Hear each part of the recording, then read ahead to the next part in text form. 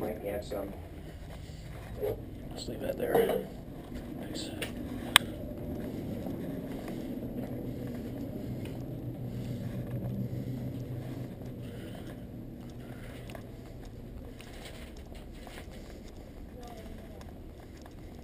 I'm supposed to be in the 80s next week. I'll tell you, I can't believe it. No. It's so nice. Oops. Don't they? There's Mark's bike. Yeah, I saw that. It's real nice. Hi. Hi.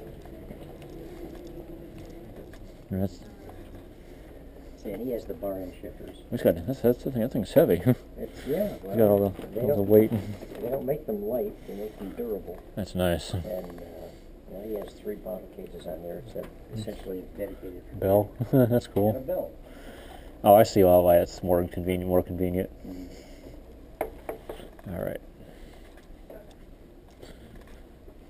There you go. You want to Hey. go quickly ride it and let me know? Yeah. I forgot to bring Oh, yeah. I'm going to take that off. I forgot to bring a clamp, one of these, Chris, so just keep an eye on that. I think it'll stay. Okay. They also said that the derailleur might be going bad, too. Oh, not they. A friend of mine said your derailleur might be shot. He just got a new chain. Yep, everything should be all right for now.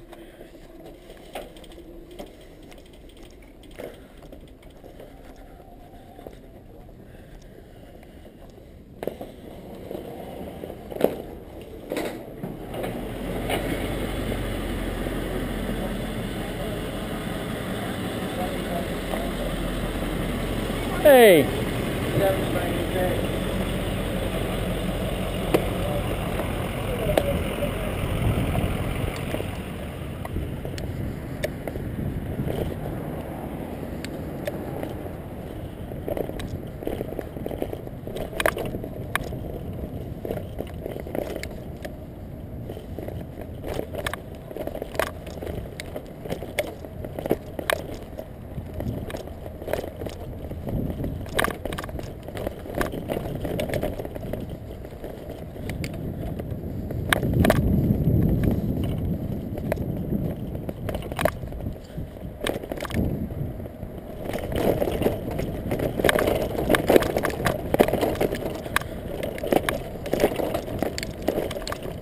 I think it's shifting real well.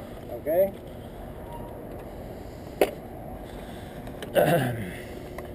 Okay. Your brake pads look fairly Yeah, those are new good. pads. Those are relatively new. Yeah. Your quick release.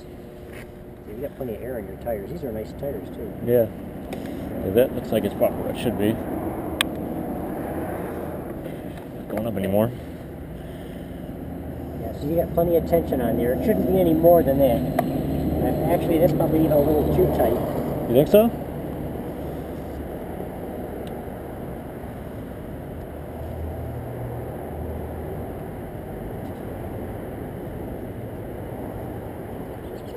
Okay, you certainly wouldn't want any tighter than that.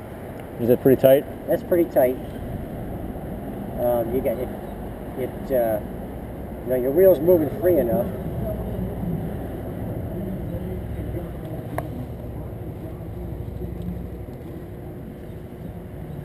And you see, you got the little tabs on there, so Yeah. that whole idea is so that the wheel doesn't drop off. If this should come loose, like if you should be riding someplace and it gets caught, Yeah. a branch or something, and it flips that open, that wheel's not going to fall off right away. That's what that's for. That'd be wobbling like hell. It might wobble a little bit, but at least you won't end up crashing, and you Right. can stop and tighten it up again. Yeah. So, and I've had that happen where I've been riding someplace and Oh, I do have a pump. I've hit a branch. I guess I do have a pump on there. You do, okay. Oh, this pops up. Let's be on there real good. There you go. Have you never used that? Once. One time? Not needed it. Okay. Sounds like it works pretty good. All right. You may not get as much pressure as you'd like in there, Yeah. but it'd be enough to get you home. Yep.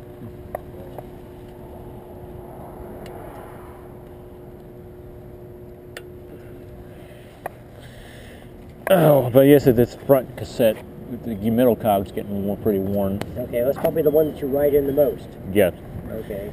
Well, I took off on that pretty hard and it hasn't skipped yet. So Okay. you know, may just over time it might. You might be all right. You may not need a new cassette on there.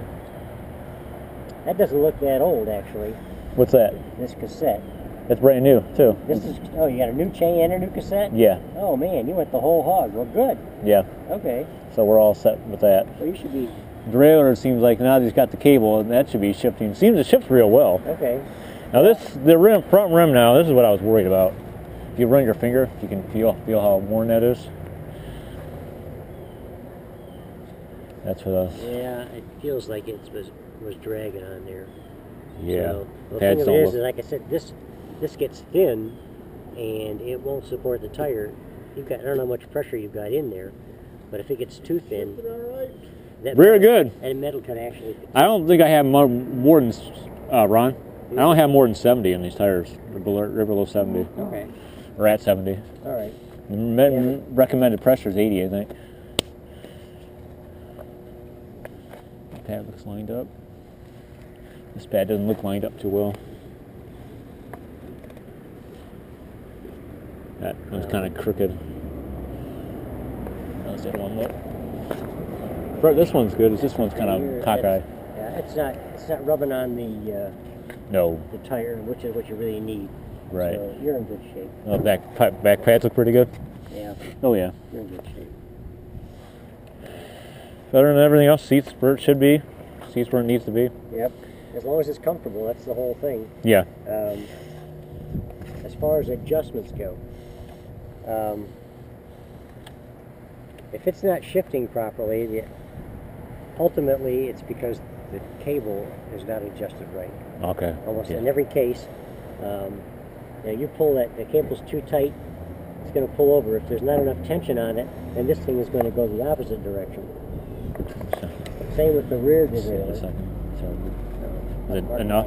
Is that okay enough? It's like right where it should be.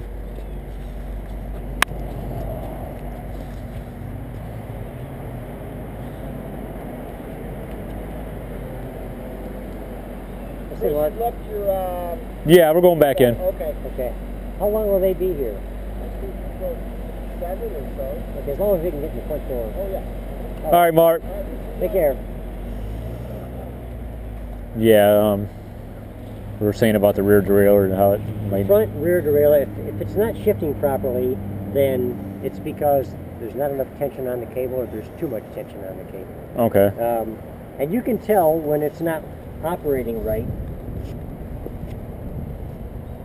Can you turn that crank? Yeah. If it's not lined up right, you'll start hearing it. You can hear it. Hear it? Yeah. Really clicking? Yeah. Well, that's because in that particular case there was too much tension on the cable. I was pulling on the cable and it was pulling this over and causing it to misalign the chain on the cassette. Oh. So, and to adjust that, two things that you can do. You can take up the slack on this cable when you, I forget how these work, I don't use this one. I think this is the one that goes, yeah, this is the one that takes it in. Oops. Okay, turn the crank. Sure.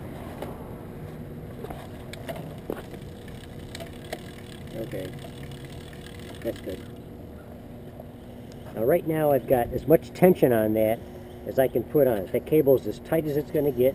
It's at, the derailleur is pulled up as far as it'll go. It's on the biggest gear right there. Okay. If I let it all out, turn the crank again. Yeah.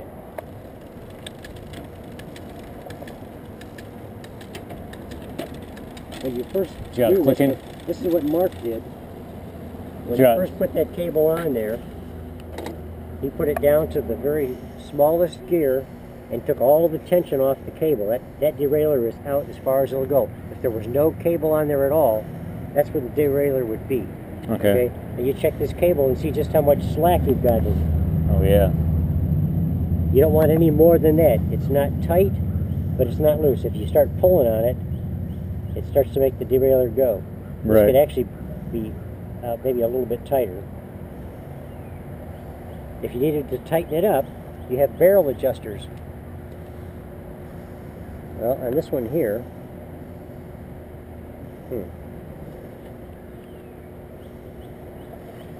the adjuster's broken on this one, looks like. What?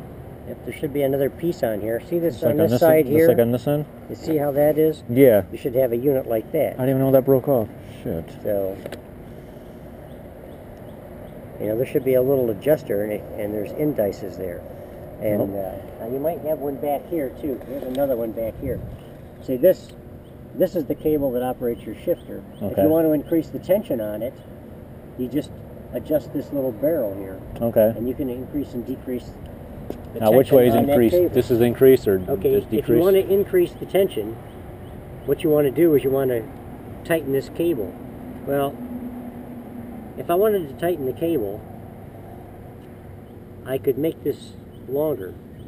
Okay. Okay, if I made this tube longer, but left the cable the same length, it would simply make the cable tighter. Okay. So basically, that is what you're doing. When you want to tighten the cable, you want to make this housing longer. You're forcing the cable to travel farther with the same length. Okay. All right. It's sometimes it's hard to get your head around it. Yeah. But in order to adjust it, if you want to make the cable tighter, then you turn this counterclockwise, and that makes the cable tighter. Okay. All right. So it just takes up. Now, when you make it tighter, does it make it shift better? Or? Well, if you make it tighter, it changes the way it aligns on these gears. Oh. Each time you move this lever, it causes this thing to move a certain distance. Mm-hmm. Okay?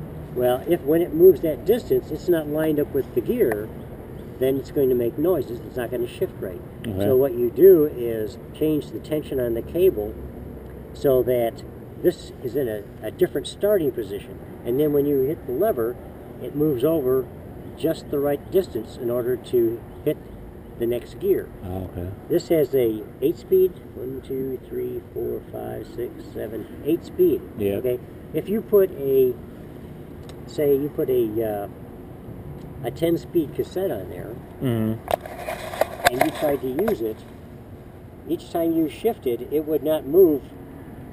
It would move too far. Actually, it would move. It would be too big of a jump. Mm-hmm. So instead of going one gear, it may go a gear and a half. And if that happened, then it wouldn't engage right. Or if you had a 9-speed cassette and you put a say a 7-speed derailleur on it, Yeah. each time you shifted, it would be going too far, Mm-hmm. and it wouldn't line up each time you hit that button, because each derailleur, each set of these shifters, Yeah. every time you hit the button, it moves a certain distance, and it has to be compatible with the cassette that you're using. Okay. You can't use a 7-speed cassette and a 9-speed derailleur. Right. Okay. So to replace, say I wanted to upgrade to a 10-speed, I would have to replace it. You would have to replace the derailleur, the cassette, and the shifter. Oh wow. Because this shifter is an 8-speed shifter. Right. Each time you click it, it will click no more than 8 times. Right. And it will bottom out. Okay. And so everything it all works together. They all have to be compatible, or they're not going to work. Okay. Unless you have the friction type shifters. Right. I've seen the old bikes where the shifter was right up here on the handlebar stem. Yeah. There was a lever on either side. They were friction. There were no indices on them. You just pushed it until it changed. And usually it would click, and then you back it off a little bit Right. to get it to stop making noise. And when you wanted to shift again, you pushed it. When it started making noise, you just trimmed it a little bit just to take the noise out of it. Right. So, but by adjusting the length of this cable, the tension on it, you can change the way it lines up on each one of these gears. Okay. If it's making noise, the odds are the cable is not adjusted right. Okay. It's either too tight or not